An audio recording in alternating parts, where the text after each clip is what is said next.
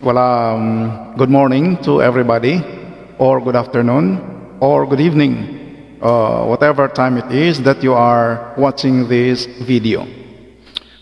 First of all, I would like to welcome everybody to our course, Prof Ed 1, Child and Adolescent Learners and Learning Principles. This is your first professional education course. And you might be wondering why you are required to take this course, this subject. Being future teachers, you are going to deal with learners, with pupils, with students every day of your life as a professional teacher. From morning till afternoon, you will be with them. And everything you will do as teachers are all for the interest, all for the benefit of the learner.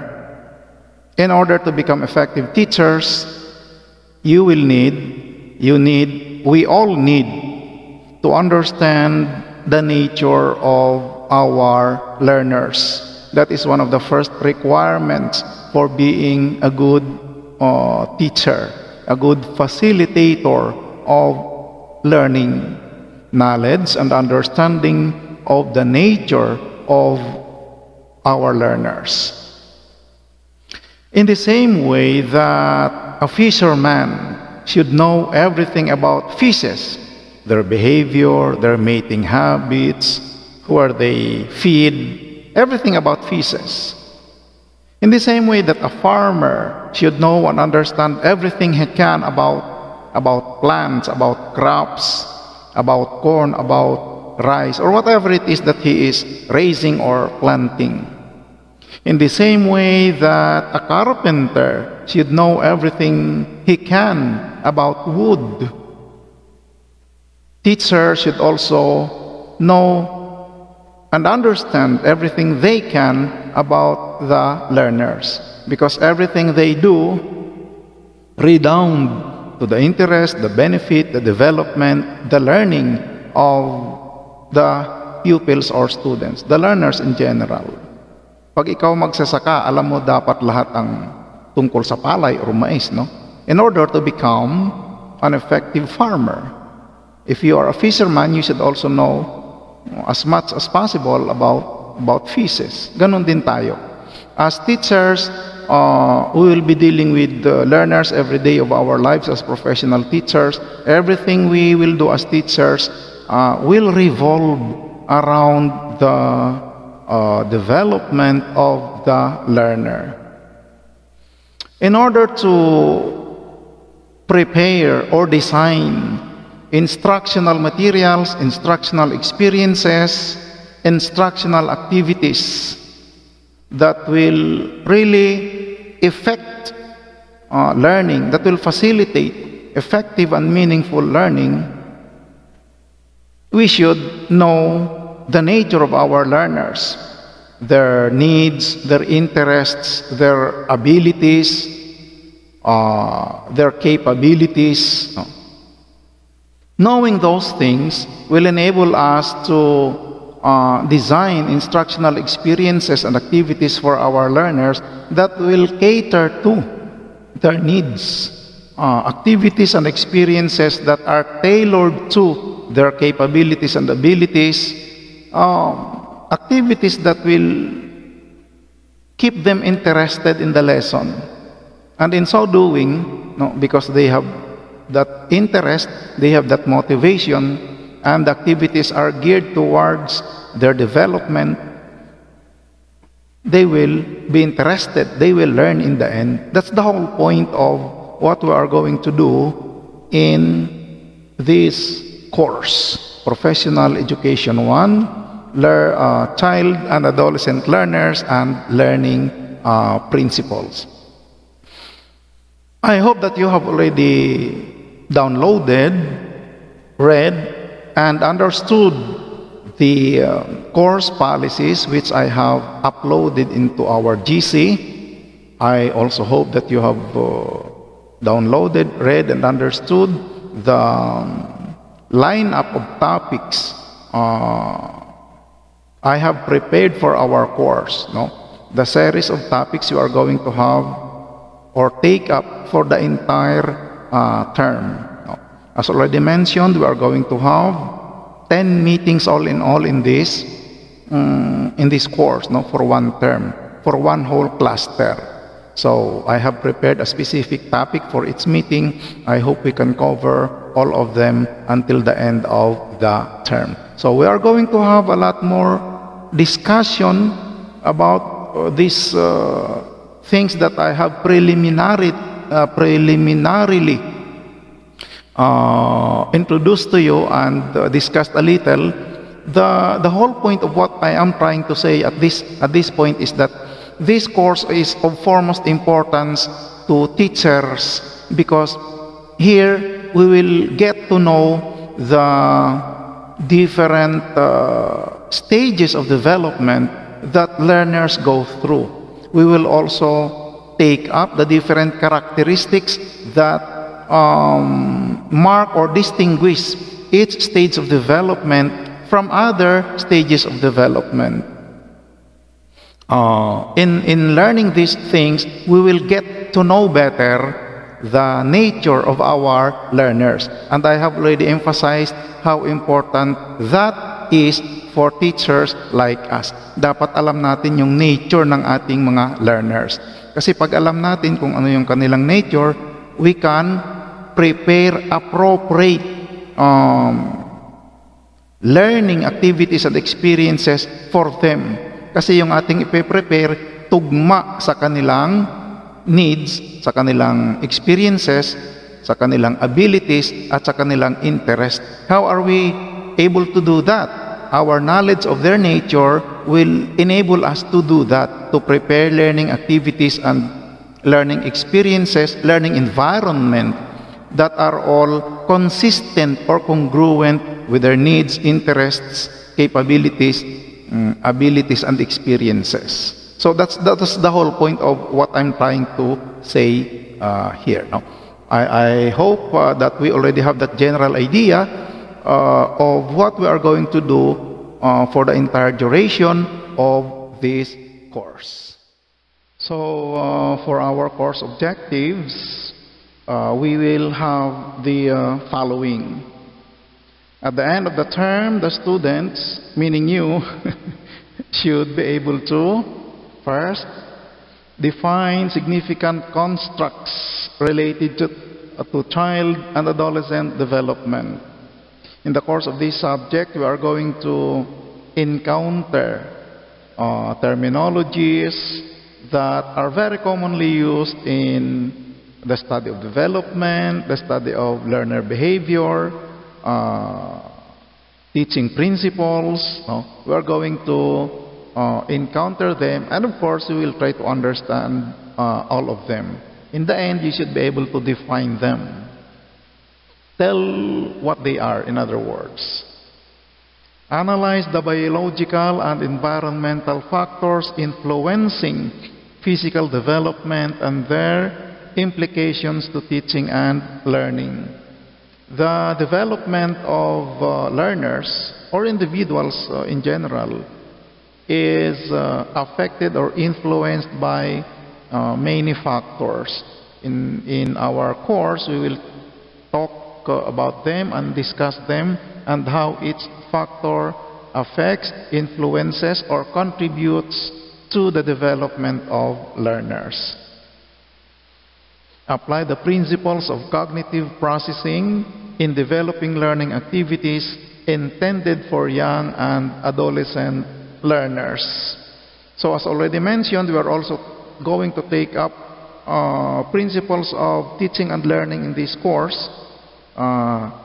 We will see how we can prepare learning activities and learning experiences for our young and adolescent learners. Okay, let us proceed.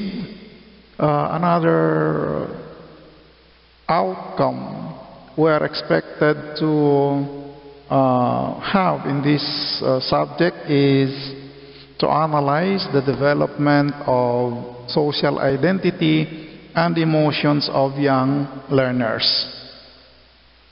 Our pupils, our students, are not only intellectual beings, they are also social beings. Our pupils, our students do not only have intellect, they also have emotions. And these different aspects of their personalities, intellect, social identity, their emotions, they all affect the way they learn. These are all contributory factors to their learning. And as teachers, it's part of our job to know and understand the complex process through which children establish their social identity. It is part of our job as teachers to understand how they process their emotions. What's the point? Why do we need to do that? As already mentioned, these things, intellect, social identity, emotions, all contribute to learning. And so therefore, in the preparation of learning experiences, meaning as we plan for our classes, as we plan the different activities and materials that we are going to use, we will take into consideration their nature in terms of intellect, social identity, emotions. It's part of their nature. And so therefore, because we are dealing with a child based on his nature, our teaching should be tailored to that nature. Our teaching should be congruent with that nature of the learner. Our teaching approaches should be consistent with that nature, so that we will be able to cater to their needs, their interests.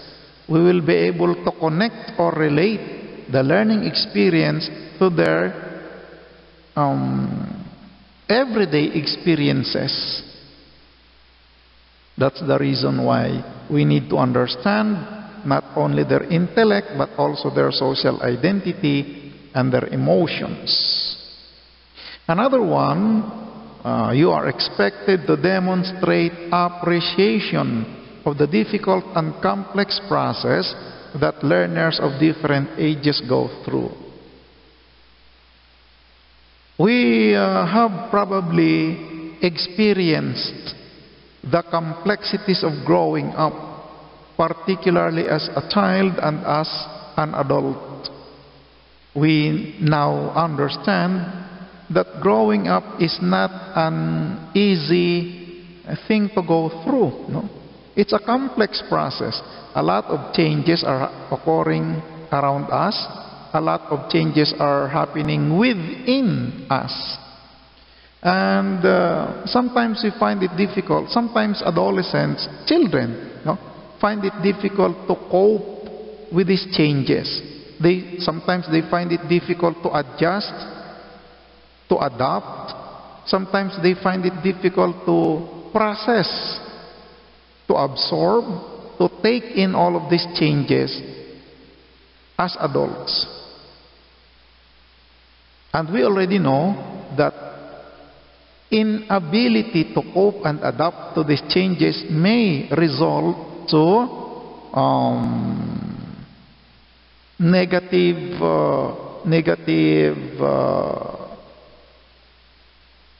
things, especially if the child or the adolescent does not have a strong support system. His inability to cope with the changes around him may lead him to, say, vices, no? Pwedeng malulong sa bisyo, because of his inability to cope with the changes, the pressures, the expectations around him, especially if the support system is inadequate. Halimbawa, yung suporta ng family. There is no strong emotional, financial, psychological, spiritual support from the family. So the child, the adolescent, feels that he is all alone in coping with all the demands, with all the challenges, with all the complexities, with all the pressures of his everyday life. So what happens? He turns to his friends, who in turn leads him to vice. Pwedeng malulong sa pag-inom, sa drugs. Ang malungkot pa nito, sometimes these things can result to depression, which in turn can result to suicide. No? Mayroong mga pangyayaring ganyan. So, as teachers, the first thing we should understand is that growing up, or development in general, no, is a complex process, and not every child, not every pupil, not every student is capable of coping up with all of these changes, with all of these pressures and expectations. Mayroong mga batang nahihirapan umagapay. Mayroong mga batang nahihirapan mag-cope. Sobrang pressure, sobrang expectations. Bakit hindi ka nasa honor roll? Bakit hindi ikaw ang valedictorian? Bakit yung mga klase mo matataas ang grade? Ikaw ay mababa. Bobo ka talaga. See? Masakit po yun sa bata yung ganon.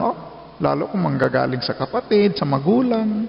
The family is there in the first place to lend support, to give support to the child. What happens is that the family becomes the source of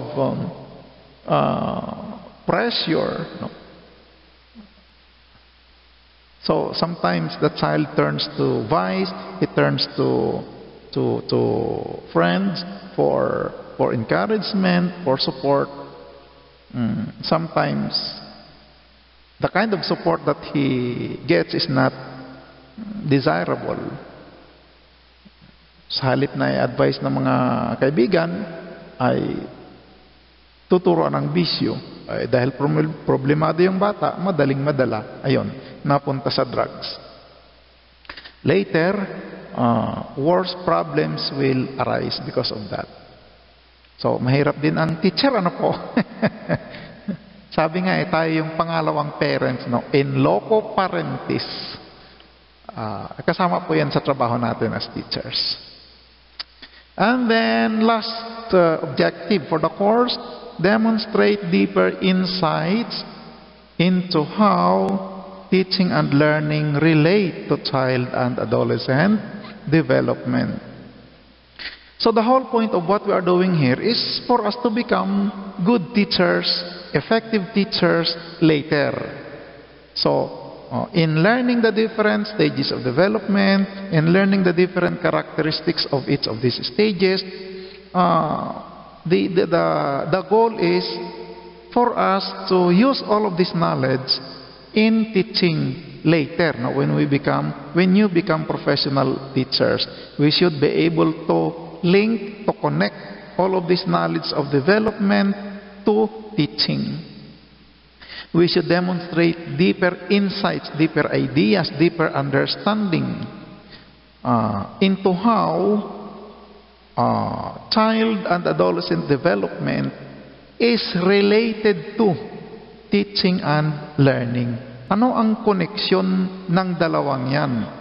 Child and adolescent development on one side, teaching and learning on the other side. What is the connection? Yan ang dapat nating maunawaan sa katapusan or during the process of learning in our subject. Yeah. So yun po ang ating mga course objectives. I hope and pray that we will be very successful in attaining or achieving these course objectives, so that in the end of the term, at the end of the cluster, we will feel that we are already beginning to become well equipped to become effective teachers later. Okay? As a future teacher, you need to understand how learners develop in order to provide them with the best learning experience. This is the reason why I have repeatedly said that as teachers, we should know and understand the nature of our learners, specifically in terms of their needs, interests, abilities, and experiences. Having that knowledge will enable us to design instructional activities and experiences that will be perfectly suited to their nature. Kasi alam natin yung kanyang nature, ano yung kanyang needs. So therefore, we can easily address those needs pedagogically speaking. No? Each year, every academic year, a new batch of learners come into our classroom. And these learners have different characteristics, they have different personalities, they have different behaviors. But generally speaking, children have similar needs. They have similar interests and experiences. So every batch of learners is a learning experience for us teachers. The more time, the more years we spend in the service, the more we learn about the nature of the child, the nature of the learner, and we can use that knowledge to our advantage as teachers. The more we learn about our students' development, the more we can prepare for the teaching strategies and materials in our lessons. So as already pointed out earlier, all of this knowledge and understanding of the nature of the learner will redound to, will lead to, will result to effective teaching, especially if we couple it, that knowledge of the nature of learners, if we couple it with appropriate teaching principles, which is also part of our studies here. So, yun po yun. And so therefore, it is imperative, meaning it's really very important, no, that we understand our students' backgrounds, including their personal background, meaning the circumstances surrounding them as persons, social and cultural backgrounds. What kind of culture do they come from? What is their social background? These things are important for us to know and understand. Why? Again, to be able to engineer, meaning to be able to design or prepare teaching strategies, teaching materials that will optimize or maximize learning. By knowing their needs, we can address their concerns and seek for appropriate support. Knowing the needs of our learners is one aspect of knowing them. Knowing their needs will enable us to prepare lessons and activities that will address those needs. Here's a very simple example. You have a pupil who does not know how to read very well. So yun ang kanyang need. As a pupil, as a learner, you know that he has some difficulty reading. Knowing that need, what do we do now as a teacher? We try to address that. We prepare remedial teaching, particularly in reading. We prepare extra materials, extra reading materials for the pupil. We prepare techniques that are simple enough for him to know or learn so that he can cope with the rest of the class. Bakit natin ginagawa yon? Kasi nga alam natin yung kanyang need. The need to read well. Suppose you have a pupil who does not know how to perform simple mathematical operations. Nahihirapan siya sa addition, subtraction, division, multiplication. Knowing that need, what do we do now? Well, naturally, we will prepare learning experiences for him that will address his need to improve on his mathematical skills. Ay kung hindi natin alam yung kanyang need, we will not be able to remediate. We will not be able to provide solutions for that problem. If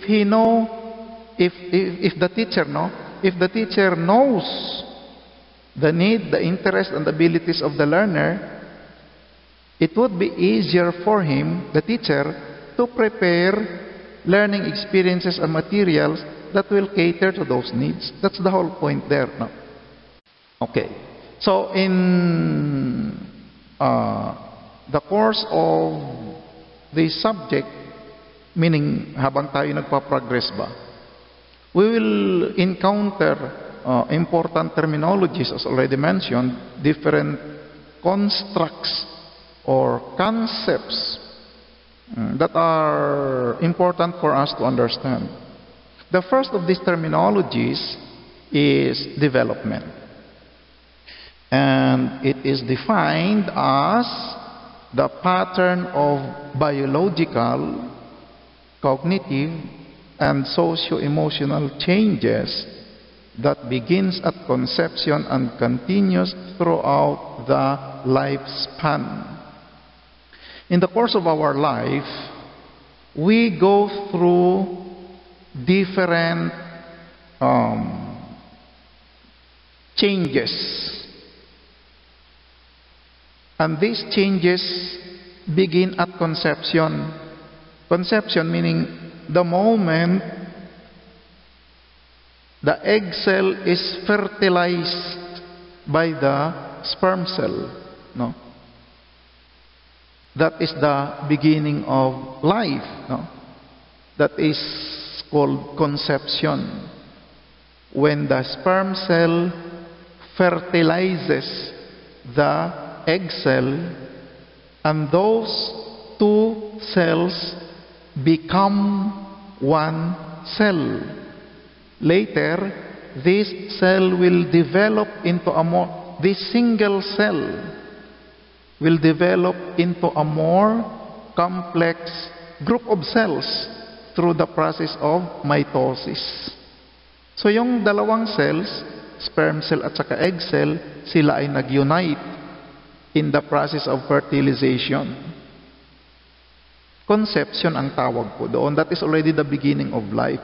And that moment, which marks the beginning of life, is already the beginning of the different changes that will occur or happen to us throughout the lifespan. No?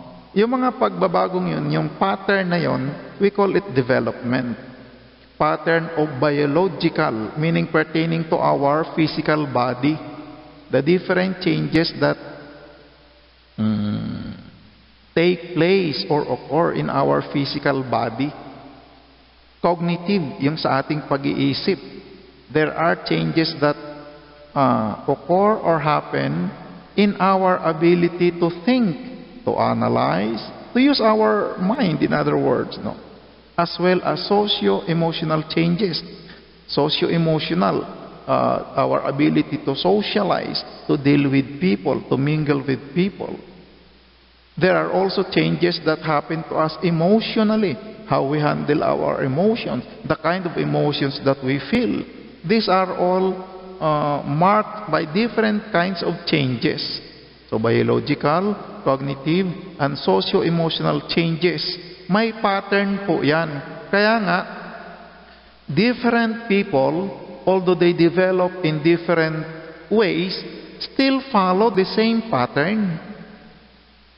Nagkakapare-pareho tayo ng pattern. Halimbawa, at the age of 2, most people already speak. Yung iba nalilate ng ilang months, yung iba naman advance ng ilang months. But generally speaking, at the age of 2, we learn to speak. Or marunong na magsalita ng mga simple words, simple syllables. Pattern yan. This happens to everybody. So, these are all lumped together under the term development. The different changes that occur in us in terms of our biological,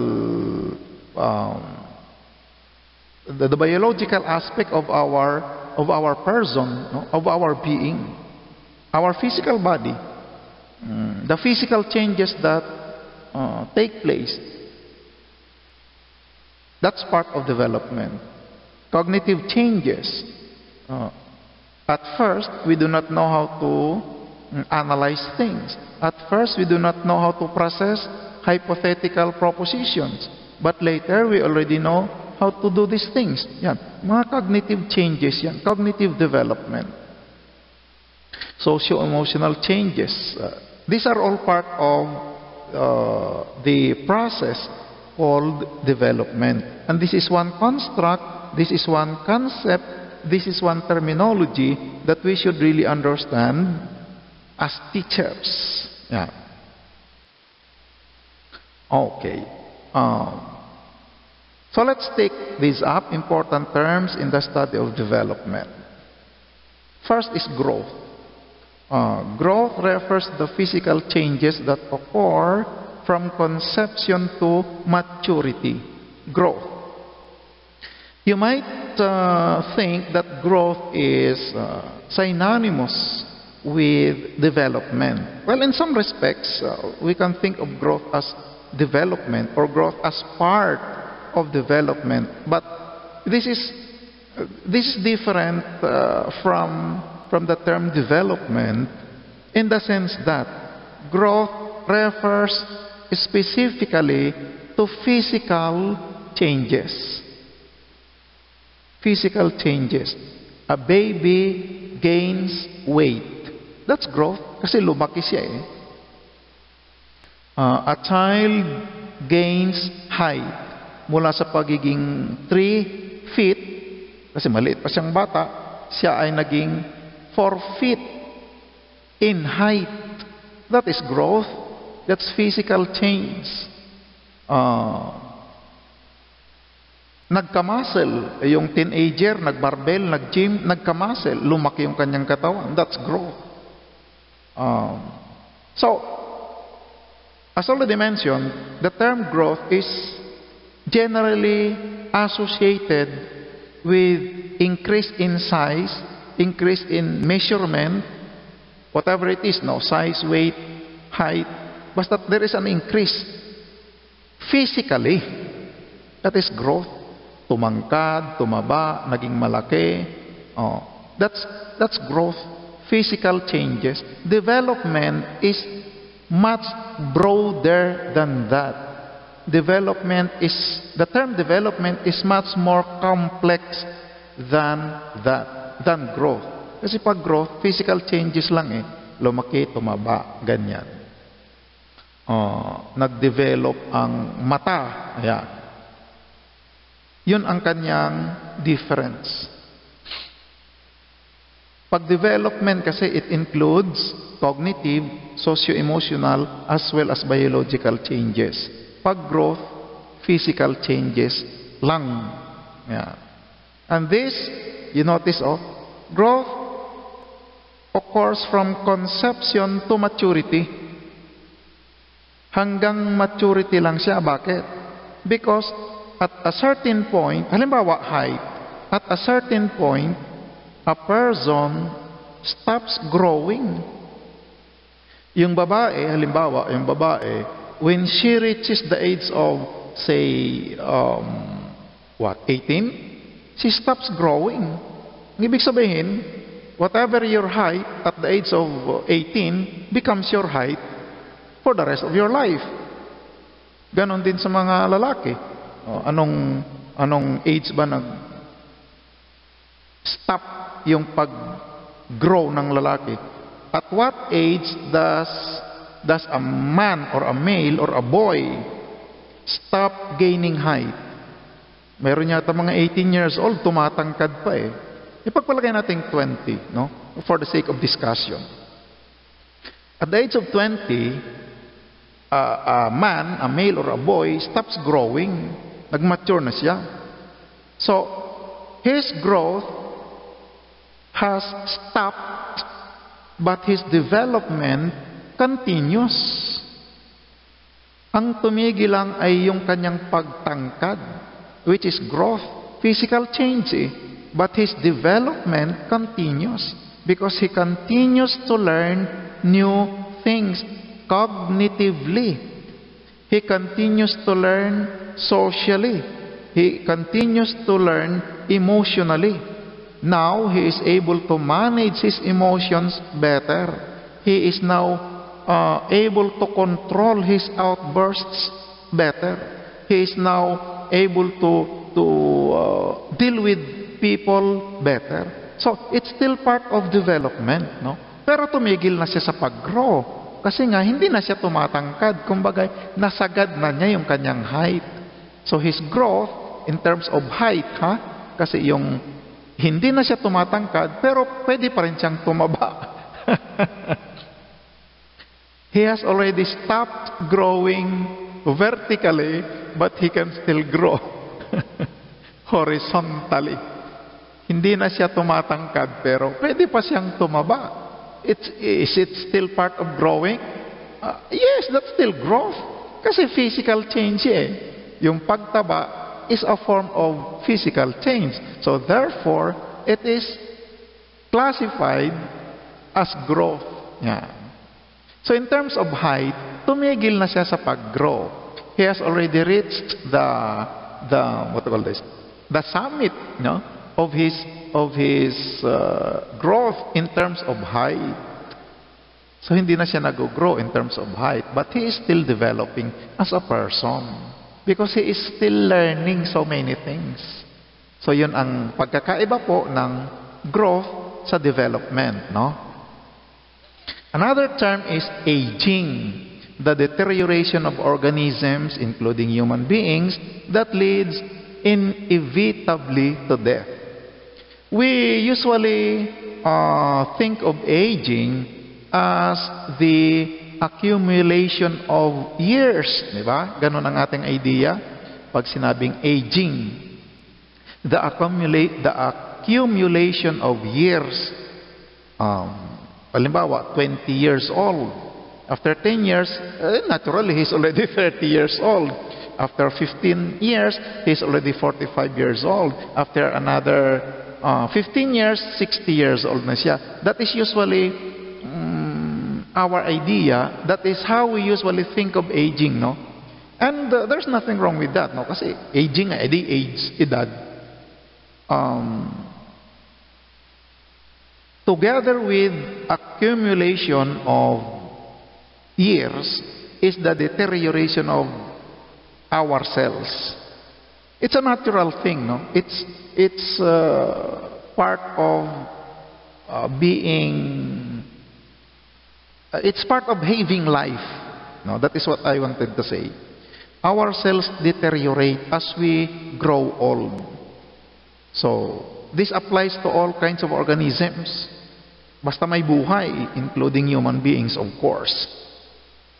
Animals grow old, their cells deteriorate. Human beings grow old, our cells deteriorate, we become weak, we become sickly, and then inevitably, unavoidably, Ang ibig pong sabihin ay inevitably, hindi siya maaaring iwasan, hindi siya maaaring takasan. Inevitable siya eh. This deterioration of organisms leads inevitably to death. That is the natural consequence. The more we grow old, the more we deteriorate. Our physical bodies become weaker and weaker. We become sickly. And then after a while, we get sick with a disease that our body cannot counteract, meaning we don't get cured, we don't get well, and eventually we die. That's aging. So, going back to development, it involves growth in early life, stability in early adulthood, and the declines associated with aging later in life. So the development of an individual, as we can see here, has three distinct stages. Growth in early life, stability in early adulthood, and the decline associated with aging later in life. So in our early years, in our childhood years, in our adolescent years, these stages are characterized by continuous development, continuous growth. And then when we reach adulthood, these things sort of stabilize, nagiging stable sila because growth has reached its highest point, its summit. Development has also reached its stable point. But after that, in the later years of our life, we decline. We decline physically, we decline cognitively. Kaya nga yung mga matatanda, usually they suffer from cognitive difficulties. Old people have difficulties remembering things, no? Si lolo at si lola ay nagiging makakalimutin. Yung iba nga ay nagiging ulyanin, no? In some extreme cases, they develop mental illnesses, no? May mga Alzheimer's, ano pa yung iba, mga Parkinson's, usually associated with cognitive decline, no? These things really happen, no? Because of aging. It's a sad thing to behold, but it's part of being alive. It's part of life, no? We grow, we stabilize, we decline, we deteriorate. Wala namang tao na habang tumatanda 80, 90 anyos ay doon lalong lumakas. Mas malakas pa nung siya ay 20 or 30 years old. That does not happen. Hindi yun ganon, mga kapatid.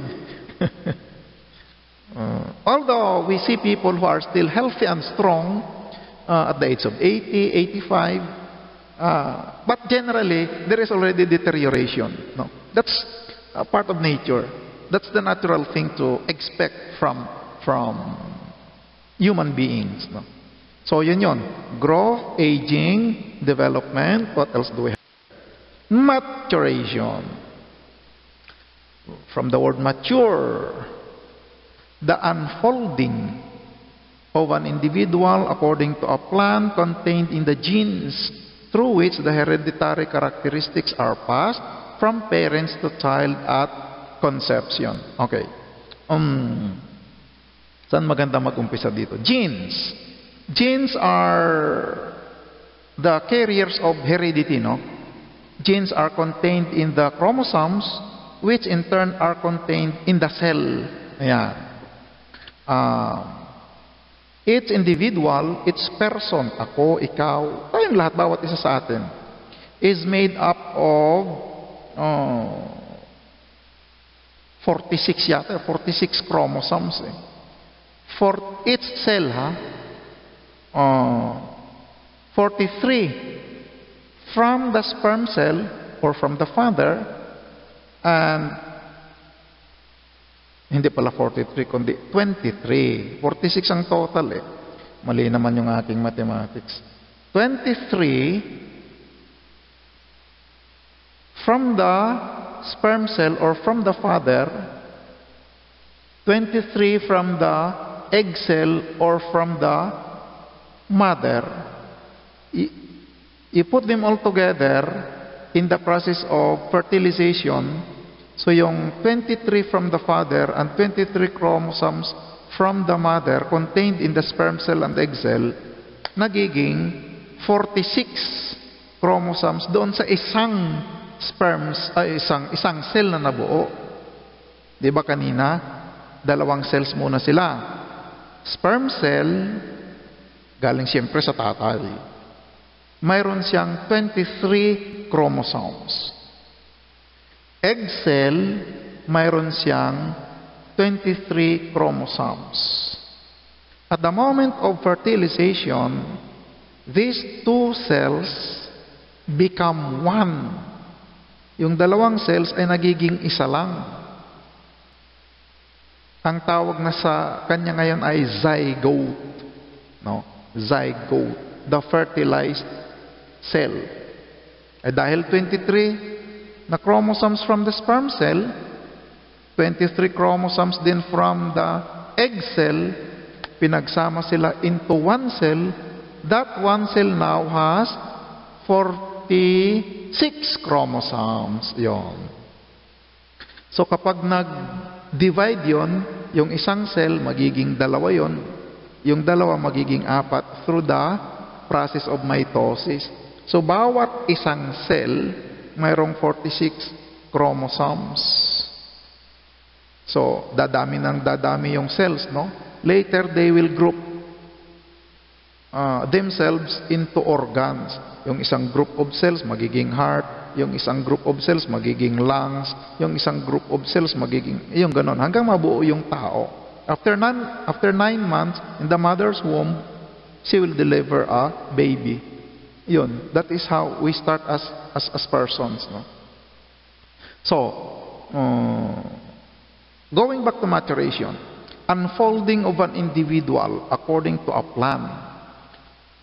The genes which are contained in the chromosomes, which in turn are contained in the cells, are the carriers of heredity. No? The genes carry the characteristics of the parents and transfer them to the offsprings. Yan.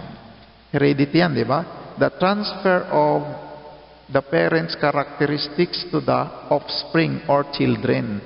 Nangyayari yan kasi ang carriers of heredity ay genes. Yung pag-unfold niya, yung what's unfolding? Yun bang the revelation, the series of events, the series of happenings and occurrences leading to the completeness, the fullness of development. Yan. Maturation yan. Kaya nga pag sinabi nating itong taong ito, matured na. Ano ang ibig nating sabihin? He has fully developed in terms of dealing with people, managing or controlling his emotions, the way he thinks about things, malawak siyang mag-isip at malalim, ang tawag natin matured. Yeah. So, he has reached that maturation age cognitively. Ayan, cognitively. So, yung ating ibang mga aspects of development, cognitive development, emotional development, physical development, meron ding mga peak yan. Merong mga peak. Yung pag-unfold, going to the peak or the highest point, that's maturation. The entire process, no? The entire process through which full development is achieved or attained. That's what we call maturation. Okay, here's another term we should understand as teachers. Learning, the process through which experience brings about relatively permanent changes in thoughts, feelings, or behavior. Any kind of change in thoughts, feelings, or behavior can be called learning. Of course, the kind of change that we are after here is change for the better. Kasi ang isang individual ay pwede siyang magbago, but for the worse. Nagbago nga siya, pero sa halip na mapabuti, ay napasama. That is also change. And in some respects, no, we can also call that learning. Halimbawa, yung isang teenager na hindi naninigarilyo, naturuan ng barkada na manigarilyo, is there a change? Yes, there is a change. Because he did not smoke before. Now, he is a smoker. So therefore, there has been change in his behavior. Can we call that learning? Yes, we can call that learning. We can say that the child learned how to smoke. Question, is that the kind of learning that we are after as teachers? Of course not. That's the kind of learning that is learning for the worse. Yeah. As teachers, we will be after learning for the better. There will be changes in thoughts, there will be changes in feelings, there will be changes in behavior, but they are all for the better. Papunta sa mabuti, papunta sa kabutihan. Halimbawa, behavior. Hindi dati nag-exercise. Ay naturuan sa PE, nag-exercise na siya. Hindi marunong dati sumayaw, ngayon ay marunong na. That is a very good change in behavior, no? Change in feelings. Say, for example, children who do not appreciate the value of trees. Kala nila basta kahoy lang yan. But as a very good teacher, you were able to open their eyes regarding the value, regarding the importance of trees in the environment. How they help keep the air we breathe clean and fresh. How they give us some fruits. How they give us shade. How they give us wood. So there will be changes in their feelings. Whereas before, they did not see the value of trees. Now, they already know the value and importance of trees. And so therefore, they love trees already. See? There's change in feelings. Puro papunta yan sa kabutihan. Changes in thoughts. Halimbawa, sa knowledge. Hindi dati marunong mag-multiply. Ay bang ayo kang teacher na turuan mong mag-multiply? Ba? There is change in knowledge for the better. Dati sila ay hindi nila alam yung demokrasya. But because you are a very effective social studies teacher, you were able to open their minds regarding the meaning, the value, the importance of democracy. These are all examples of learning.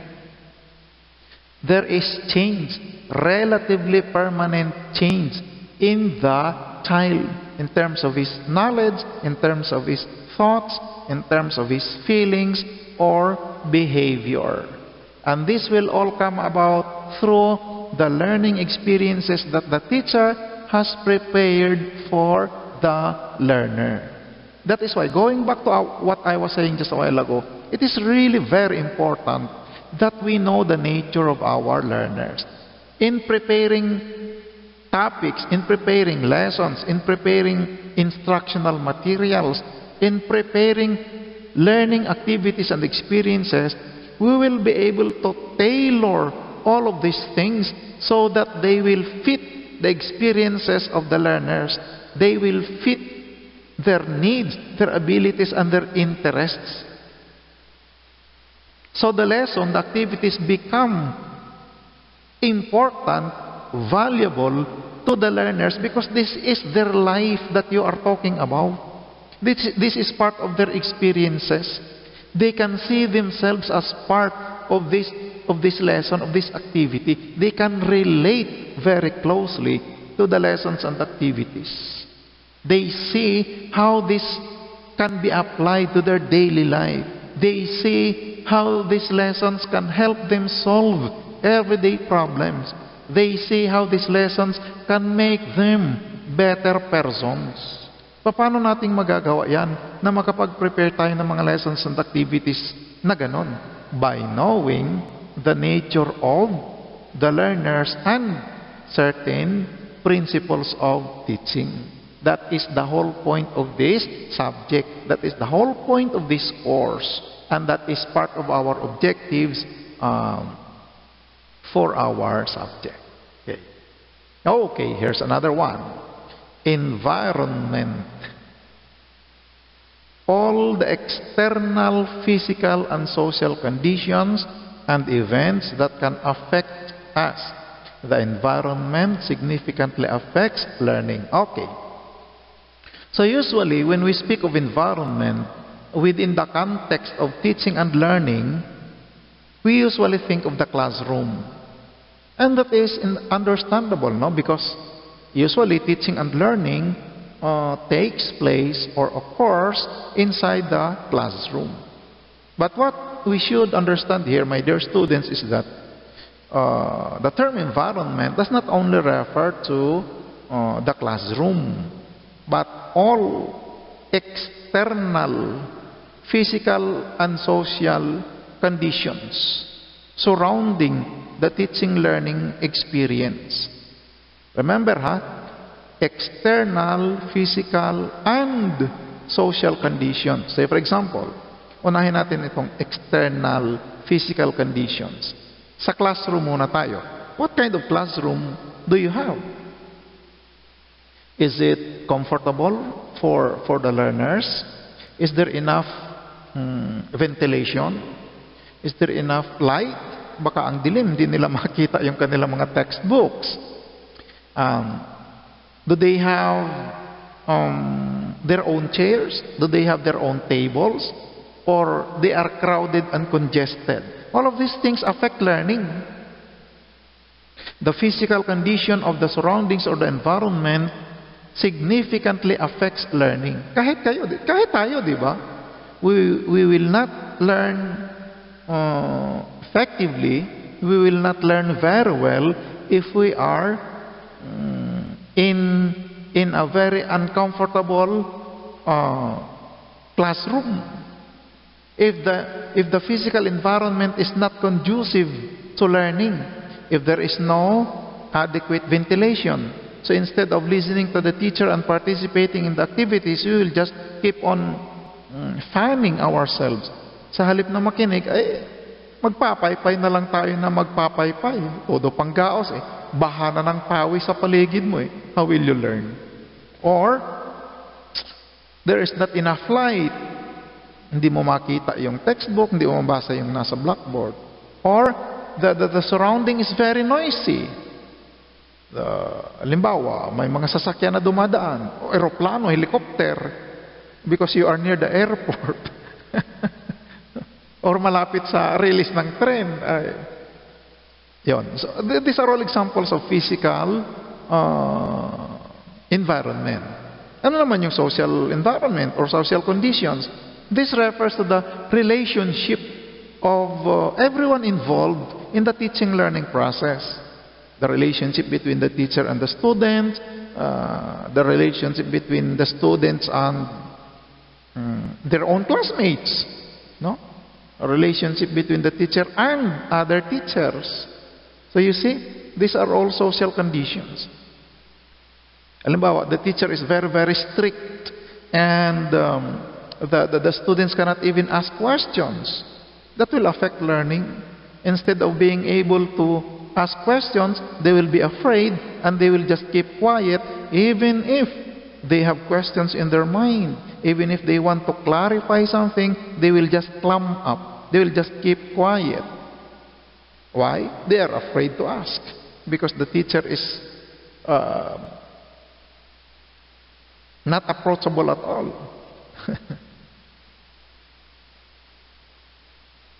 The teacher does not entertain questions in an amiable way. As a matter of fact, the teacher embarrasses or humiliates students who ask questions. Kasi na-challenge siya, nahirapan siyang sumagot. See? That kind of environment will affect learning, which is an example of social condition. The general atmosphere, no?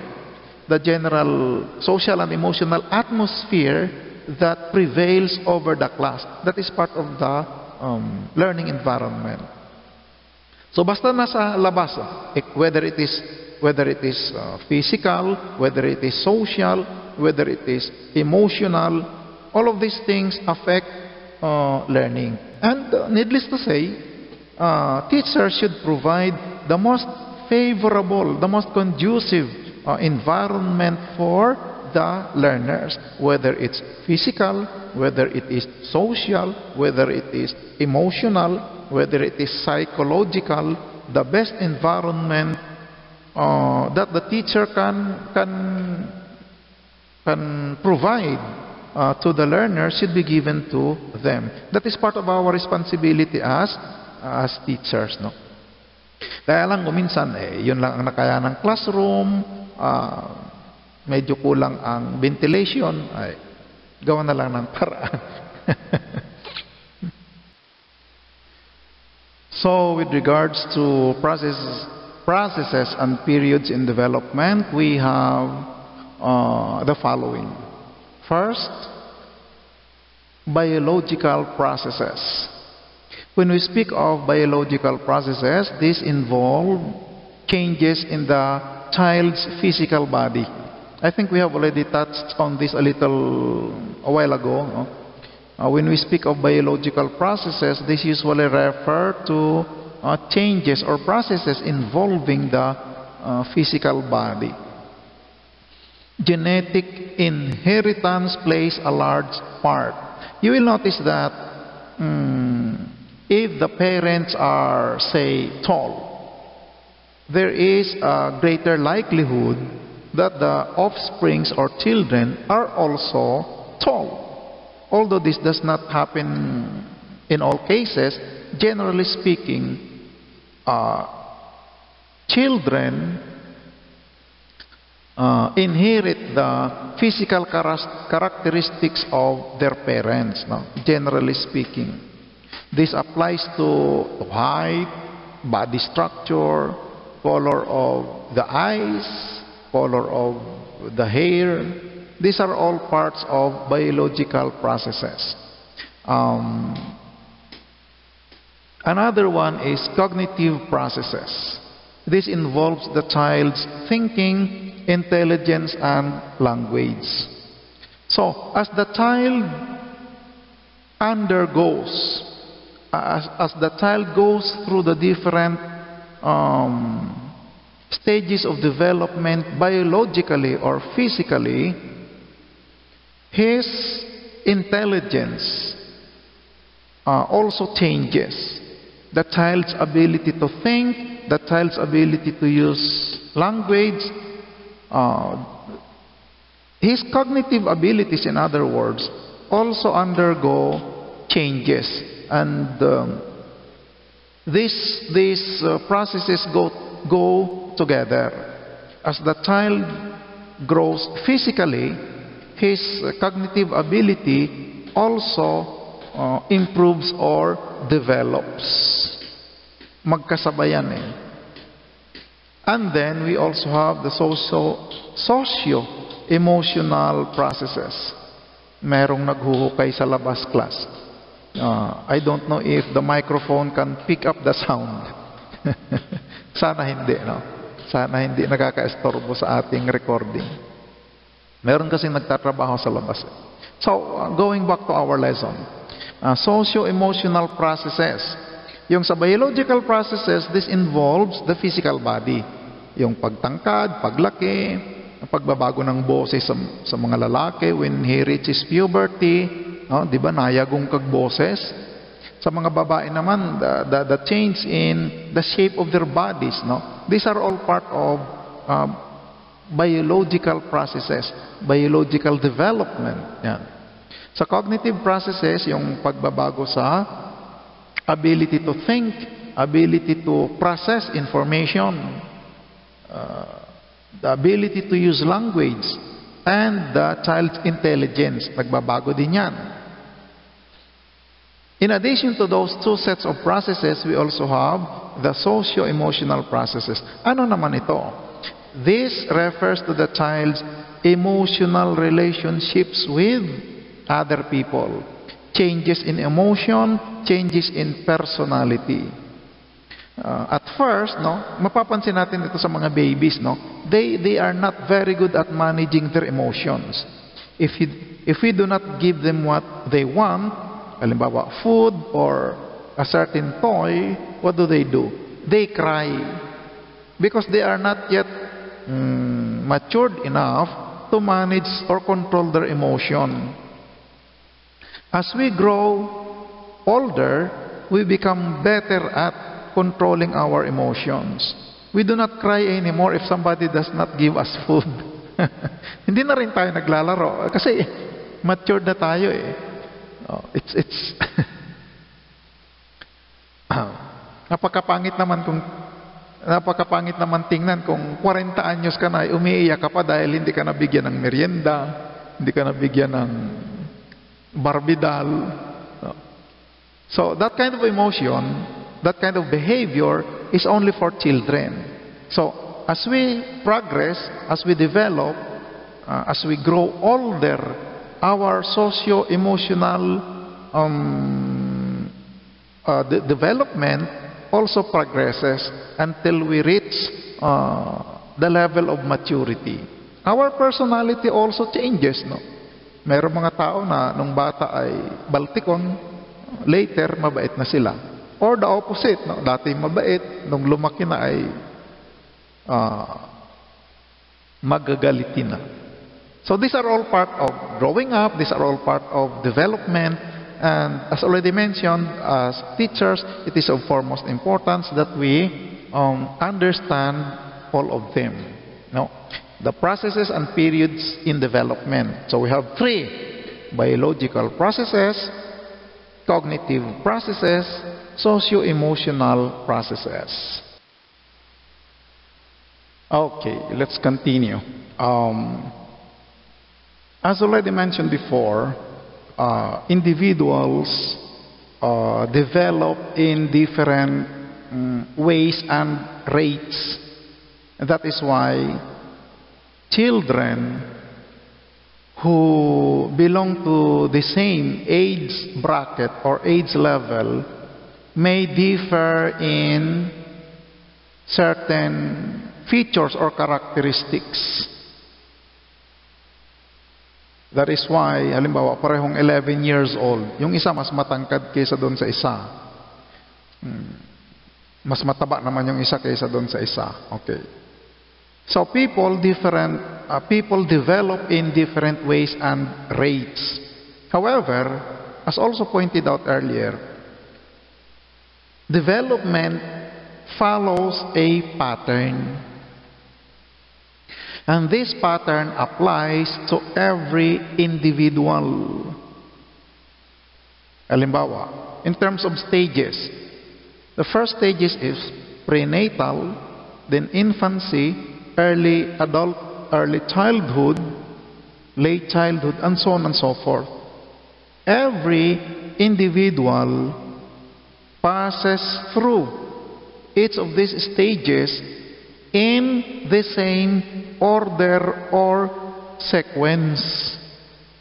Nobody develops in such a way that he starts with the prenatal stage, proceed to adolescence, go back to infancy, then proceed to midlife, then go back again to early child. It does not happen that way. So every individual follows this pattern of development. He follows this sequence of stages of development. Although nagkakaiba-iba nga sa paraan ng pag-develop at sa bilis. Some 10-year-old girls can be bigger than 10-year-old boys. Yeah. But later, the boys will outgrow the girls. Mas matangkad naman sila, mas mababa yung babae. That seems to be the pattern, no? In the early years, girls tend to grow faster than boys.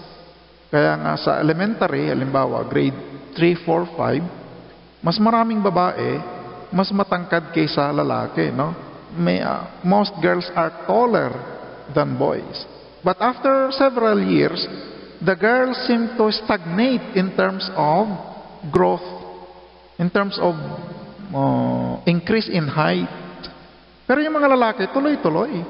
So, boys begin to outgrow the girls. Nakukuan sila, mas natataasan na. Meaning, mas matangkad na yung mga lalaki. This is part of the pattern. And this pattern applies to everybody, regardless of culture, regardless of political or economic background. So, ganun yun. Nagkakapare-pareho tayo in terms of stages, in terms of pattern. So, going back to our topic, no? The different stages of development are as follows. Prenatal, no? You can see that in the table, no? Prenatal, infancy, early childhood, late childhood, adolescence, young adulthood, midlife, and then late life. All right. So each of these stages has its own period, meaning parang pinaka-time frame niya, no? And also its major features. So isa-isahin natin. Sa prenatal stage, which begins from conception. Ano nga ulit yung conception? The moment the sperm cell fertilizes the egg cell, the two cells become one cell. That's the moment of conception. And it also marks the beginning of life. Okay, so the prenatal, alam na natin yung meaning ng prenatal, no? Pre, before, natal, birth. So these are the things that occur in the individual before he is actually delivered by his mother or her mother. Before birth, prenatal. So conception to birth. Physical development. Mayroon ng physical development even before a child is actually born. Diba nakwento ko na kanina? The development of the different organs, the different parts of the body, these are all changes that occur during the prenatal stage. We cannot see these changes because they occur inside the mother's womb. Maliban na lang maglagay ka ng camera doon sa loob ng sa loob ng womb ng nanay, no? They can already do that now. They can put cameras inside the mother's womb and take pictures, even videos of the baby inside. No? They can already do that. Kaya nga mayroong mga pictures ng mga babies while they are still inside the mother's womb. Ganun na po tayo ka-high-tech. So going back, prenatal stage of development starts from conception to birth. And the major features are the physical changes, the physical development, the development of the different parts of the body, the different parts of the different organs inside the body, things like those. Then, this is followed by infancy, which starts from birth at full term to about 18 months. About, ibig sabihin, hindi naman ito eksaktuhan na down to the last day, ibibilangin mo yung 18 months. These are just estimates, no? Kaya nga nilagyan nila ng about. As a matter of fact, this might even differ from an individual to another. Katulad nga ng pagsasalita, di ba? As our example before. Some children speak at an earlier age than others. Yung iba, kung pa lang mga 1 year and a half, halimbawa ay mga 18 months. Nagsasalita na yung iba syllables, simple words. Meron ganyan. Meron namang medyo late yung kanyang development. Mga 2 years and 3 or 4 or 5 months na siya nagsalita. So these are just approximates, no? These are just estimates. Pero at least meron tayong pagbabasihan na from birth up to approximately 18 months, infancy period yan.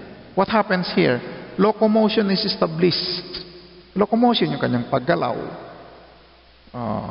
Rudimentary language. So you see, rudimentary language, single syllable words, ma, pa, tay, nay, or mamam. Yan usual ang unang sinasabi ng mga bata, no? Social attachment. The child recognizes the parents, the siblings, the people inside the house, and establishes emotional and social bond with them. Yan ang nangyayari sa infancy. In early childhood, which lasts about from 18 months to about 6 years, language is already well established. Ibig sabihin, the child can now speak fluently, specifically or especially his first language, whether it is English, whether it is Tagalog, whether it is Bisaya. Depende kung ano yung first language niya. The language that he learns first inside the home. At this point, he is already able to speak properly or even fluently using that language. Sex typing. Ano po itong sex typing? Sex typing is recognition of one's sex. Kung lalaki siya or babae siya, alam na niya, naiintindihan na niya. And that knowledge will enable him to do things that the family expects of him as a male, the family expects of her as a female. Mayroong mga expectations ang family, and that is the first environment that the child usually have or get. So kapag ang bata ay lalaki, ang bibilhing laruan ni tatay ay mga baril-barilan, bola. In other words, toys for boys. Kapag ang anak naman ay babae, ang bibilhin ni nanay ay Barbie doll, yung ibang klaseng manika, yung mga toys for girls. Yan. So these expectations from the family will reinforce the child's understanding of his own sex, of his own knowledge that he is male, of her own knowledge that she is female. Ayan. Sex typing yan. Group play. Alright. This is the time when the child begins to establish relationships with people outside the family. No? Pag 6 years old na, gusto yan makipaglaro na sa labas. He is no longer contented with just the people around him or her at home. The child begins to look for playmates. The child begins to look for friends outside the family. outside the home. Yan. So nag-uumpisa na siyang makipag-socialize sa ibang bata outside the immediate family. This ends with readiness for schooling, no? Early childhood. In our new curriculum, a child formally enters elementary at the age of 6. 5 nga eh. 5 years old, nagkikinder na siya, o kindergarten. At the age of 6, he enters grade 1. Ayan. Nung dati kasi 7 years old eh. Ngayon 6 years old na lang. Siguro later, no, maybe in the future, ibababa uli yan sa 5 years old. Kasi madaling mag-mature yung mga bata ngayon, no? They easily matured because they are taught at home. They are exposed to the mass media where they can learn things, no? May natututuhan diyan ng mga bata eh. Kaya madali silang mag-mature. Okay, let's proceed. Late childhood, from about 6 years old to about 13 years old. Yan. You will see that this corresponds to the elementary years, no? Itong late childhood. This roughly corresponds to the elementary years. So what happens here? Many cognitive processes become adult except in speed of operation.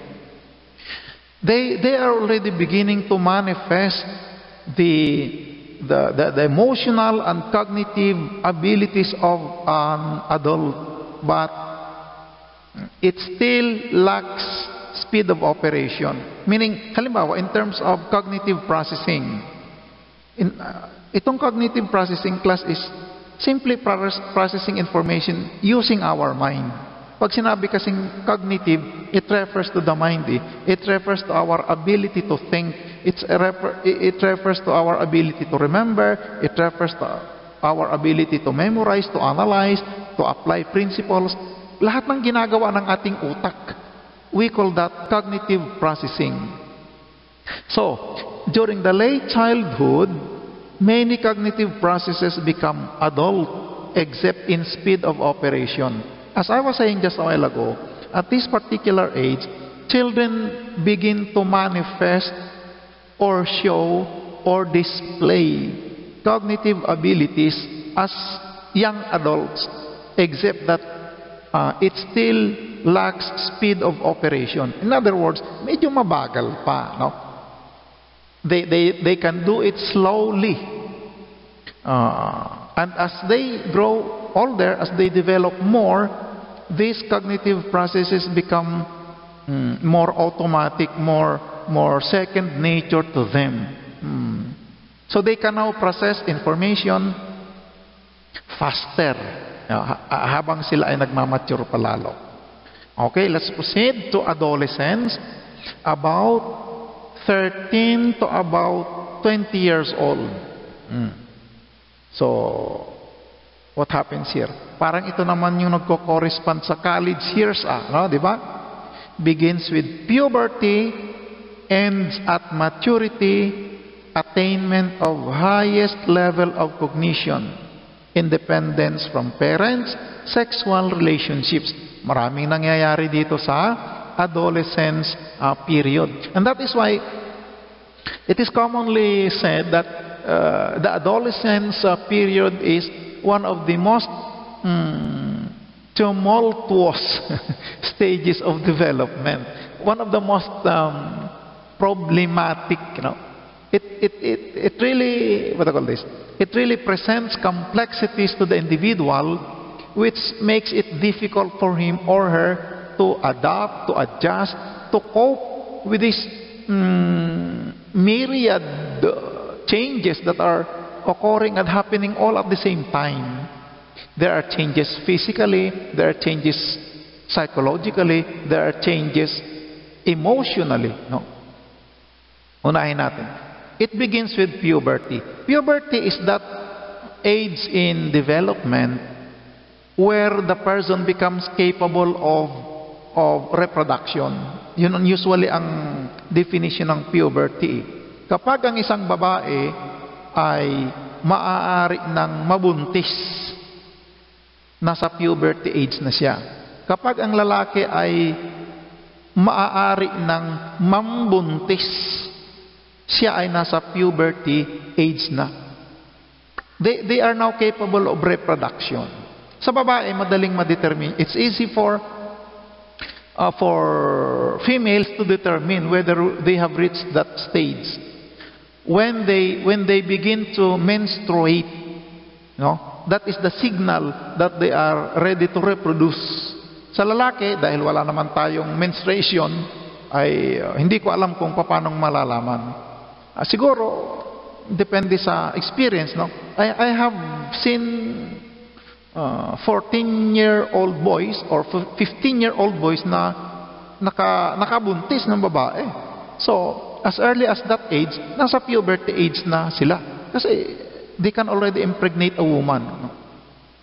So this puberty ends in maturity, meaning the full development of their capacities and abilities as persons. During the adolescence period or stage of development, they also attain the highest level of cognition. This is the stage where they are at the very best level of their intellect. They are at the very highest level of processing information, whether it is simple recall or simple memorization, whether it's analysis, whether it's application of principles, whether it is how else do we process information, whether it is creating something new out of a given set of information. Nasa highest level na sila. And then after that, kung ano yan sila, mag-i-steady doon, mag-i-steady. And then after a while, deterioration will come in. Diba sa pattern natin kanina? Growth, stability, decline. Yan. So in the adolescence period, we reach the highest attainment of maturity or highest attainment of cognition. Mag-i-steady yan dyan. Also in this stage, adolescents usually gain independence from parents. In our culture as Filipinos, this comes at a later part in life, especially economically speaking. At the age of 20, many Filipinos are still living with their parents.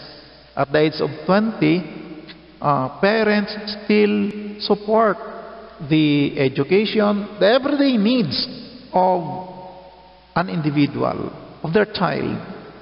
Sometimes even if the child is already married, he or she still stays with the parents. So hindi natin yun matatawag na independence from parents. That is part of the Filipino culture, no? Sometimes, even if you are already 30, 35 years old, you still live with your parents. And that's okay with us kasi kasama sa kultura natin yun eh. But, in other cultures, they have a different way of dealing with that. No? Meaning, relationship between parents and children in terms of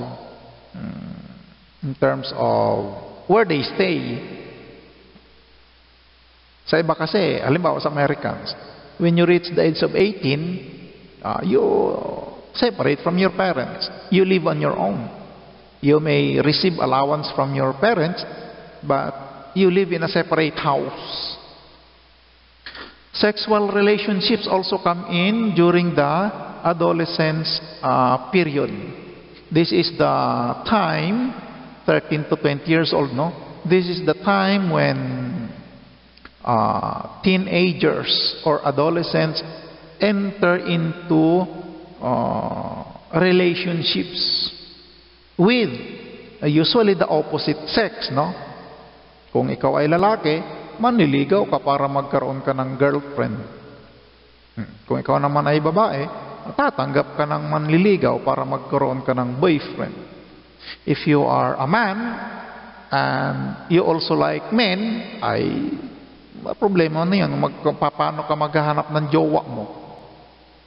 If you are a woman and you also like other women, ay problema mo na rin kung paano ka maghahanap ng jowa mo.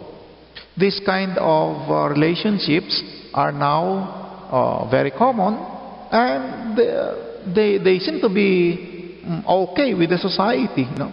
Our society has already begun to acknowledge and accept this kind of relationships. As a matter of fact, even here in our country, there are certain sectors that are lobbying for the legalization of same-sex marriage. Well, whatever, bahala kayo sa buhay nyo kung anong klaseng relationships ang gusto nyo. The point here is that during the adolescence period, these kinds of relationships occur. It is part of our nature as human beings, no? To search or to seek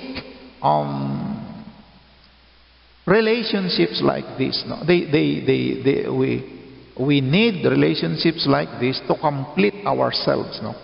Parang napakalungkot na hanggang tumanda't mamatay ay solo ka lang sa buhay.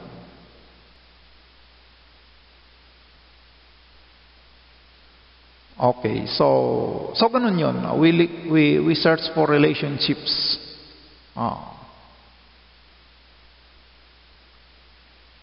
Okay, let us proceed to the next. Young adulthood.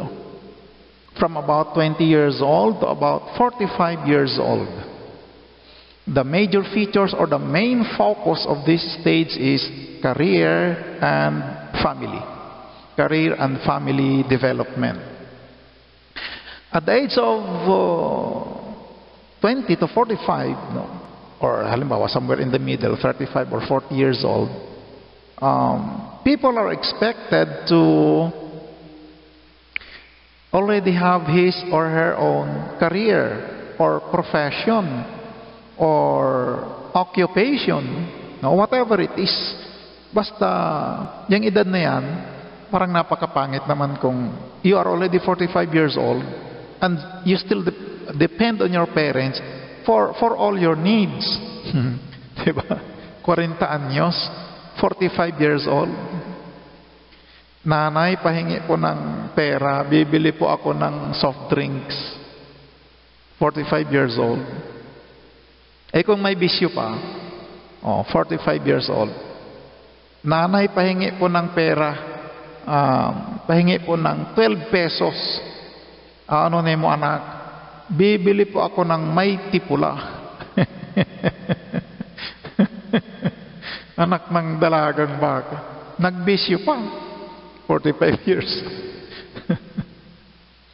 In this stage, people are also expected to have their own family. No? Pag 45 years old ka na at wala ka pang asawa, you do not have your own family, people will ask you, ba't hindi ka pa nag-asawa? You're already 45 years old, you do not have a wife, you do not have children, you do not have your own family.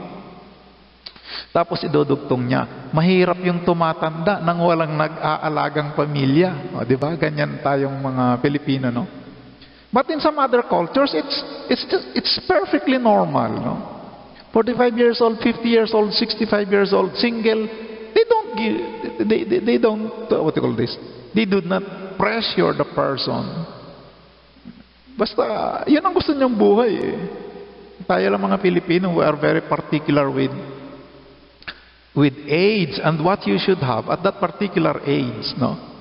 O ano ka ba naman, 25 years old ka na, hindi ka pa graduate, ay pasuktanan sa earth, ay gusto kong graduate ng 45 years old, nung pakialam mo sa buhay ko. Di ba? Pero sa ating kultura ay ganun talaga, no?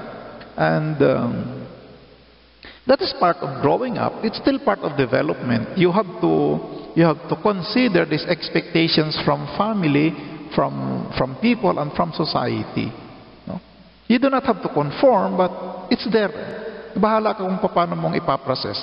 If you really don't want to conform to expectations, that is your right as a person. Kung ayaw mo, ay hindi ka naman pinipilit, pero nandyan yan, yung mga expectations. Proceed tayo sa midlife. About 45 to 65 years old. Ay, kung ito talaga, midlife na talaga. Yung iba nga, hindi na umaabot ng 65. So hindi na yun sa kanila midlife. End life na. Career reaches highest level. Dito yung mga promotions, nandito yung mga realization of our full potentials as persons. No? Self-assessment, we reflect on our life during this stage. Although we can also reflect on our life at any stage, we are saying here is most people begin to really reflect on the life that they have lived so far during this stage. Diyan tayo karaniwang nagmumuni-muni regarding our life. What have I done with my life? What have I achieved? Have I identified my purpose? What's the meaning of life for me? Have I lived my life well so far? These questions arise during this stage, about 45 to 65. All of these things can happen. These questions can arise earlier. Karamihan lang ba dito nangyayari? Ano yung empty nest? Bakit naging empty yung nest? Kasi po, dito sa mga panahong ito, our children leave us to live their own lives. Sa panahong ito, gumagraduate ang mga anak. Pagka-graduate niyan, they will begin to look for work. The moment they find one, they stay. Of course, no, they will stay where they work. And then after a while, they will get married. And of course, they will have their own family. They will have their own home. They will have their own house. And they will live separately. Diba ganyan ang nangyayari sa family? Even if you have 5 children, all of them will leave you later. All of them will leave us later. Because they will have their own families. So the home, the nest, becomes empty except for the father and the mother. Yung bahay na dati ay magulo at ang ingay-ingay because of the children. When they play, when they quarrel, ang ingay. After a while, silence. It's now very quiet because the children have all graduated. They are now working in some far places where they will eventually get married and eventually settle down. See? The nest becomes empty. Kaya medyo malungkot din itong part na ito, no? Tatawagan na lang yan ng mga anak, kumusta ka anak? Pag maalala ka ng anak, kumusta ka tatay? Kumusta kayo ni nanay? Then pag may dadalhin sa ospital, yon, uuwi yung isa, 2 anak. Retirement also takes place here. 60 years old, may nagre-retire na. Ako, when I reach the age of 60, I'm planning to retire. Kasi sa teacher, ang 60 ay optional retirement yan. Kung gusto mong mag-retire, pwede. Kung gusto mong hindi mo na mag-retire, continue serving, pwede rin. Pagdating ng 65 years old, forced retirement age na. Whether you like it or not, you have to retire from the service. Sagad ka na, men, 65. So, kung magre-retire ako ng 60, aba, medyo tagal-tagal pa yun, no? Almost 5 years pa. Sobrang 5 years pero kulang na 5 years. Kasi I'm turning 56 this coming November. So pagdating ng November ako ay 56 years old. Mayroon pang 4 years bago mag-60. So 4 years pa bago mag-retire. Nasa midlife na daw ako, sabi ng ating table. Hindi pa naman kami empty nest kasi yung anak kong lalaki nandoon pa sa bahay. Nag-aaral yun ng kolehiyo sa Maynila, ay online naman sila dahil sa COVID. So yun, magkasama kami. Let us proceed sa late life. About 65 years old to, ito ang malungkot, to death. He enjoys family achievements. Ini-enjoy na lang ni lolo at ni lola yung naging achievements nila as a family. Graduate ang mga anak, may trabaho lahat, may mga families na rin, yung mga apo nila nag-aaral lahat, yung ganun ba, no? Dependency. Ito ang malungkot, class, no? Dependency. Because the couple who have already retired are no longer working and living on their pension, which may be enough or not enough depending on their pension, depending on their salary when they were still working. But oftentimes parents still have to ask for some help from their children, no? This happens, no? Lalo kung halimbawa hindi ka naman professional, you are a worker, halimbawa, no? So wala kang pension. So pagtanda, you can no longer work, you depend on your children, no? Anak, wala kaming pambili ng yung gatas ba ng matanda? Nakalimutan ko yung pangalan niya.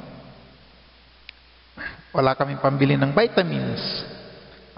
Ibili mo naman kami ng Centrum, yung Silver Advanced. Kawawa na, no? Dependent na sila sa kanilang mga anak. Because they can no longer work, they're already old. Hindi ito masyadong malungkot if the children will take care of the parents.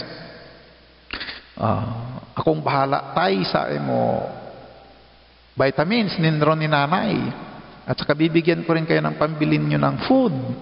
Ako magbabayad ng kuryente, ilaw, bahay, kung walang sariling bahay, no? Masaya yung ganon. Pero kung walang magsusupport na anak, yun ang malungkot, no? That is the reason why we should provide for our old age, no? Habang kumikita, habang malakas pa, we should think of our twilight years. We should think of those years where we can no longer work, we can no longer gain income. Siguro dapat mag-save para sa mga panahong yun, no? Or mag-invest. Bahala na kayo kung paano kayo mag-prepare for those years. Matagal pa naman kayo, bata pa kayo. Kami lang nag-iisip ng ganyan. We are already approaching retirement age. Widowhood, ito malungkot din, no? Widow, nagiging balo. Kasi usually itong mga edad na ito, talagang this is already the years where we expect our life to end. Or kung hindi man mag-end, this is the stage of life where we can no longer expect too many years more here on earth. Pag 65 years old na hindi ka na makakaasa na aabot ka pa ng mga 30 years more or 35 years more, or although may mga umaabot ng ganyang edad na 85, 90, si Enrile yata 93 na o 93 or sobra na yata si Enrile 97, parang ganyan. Ang tibay ni Manong, no? Sana all. Umabot kaya tayo. Hindi, balik tayo sa late life. Generally speaking, kung titingnan natin, itong edad na ito, this is where we expect our our life to end in a few years. Parang bihira na yung umaabot ngayon ng mga 75, mga 80, ganun. So anyway, we're not talking about anything else but the definite stages or pattern of development, no? So yung mga stages natin, yun ulit, prenatal, infancy, early childhood, late childhood, adolescence, young adulthood, midlife, late life. Yan. 8 stages of development all in all. We identified the approximate or estimated years or age when they start and when they stop. Mga approximates lang yan, ha?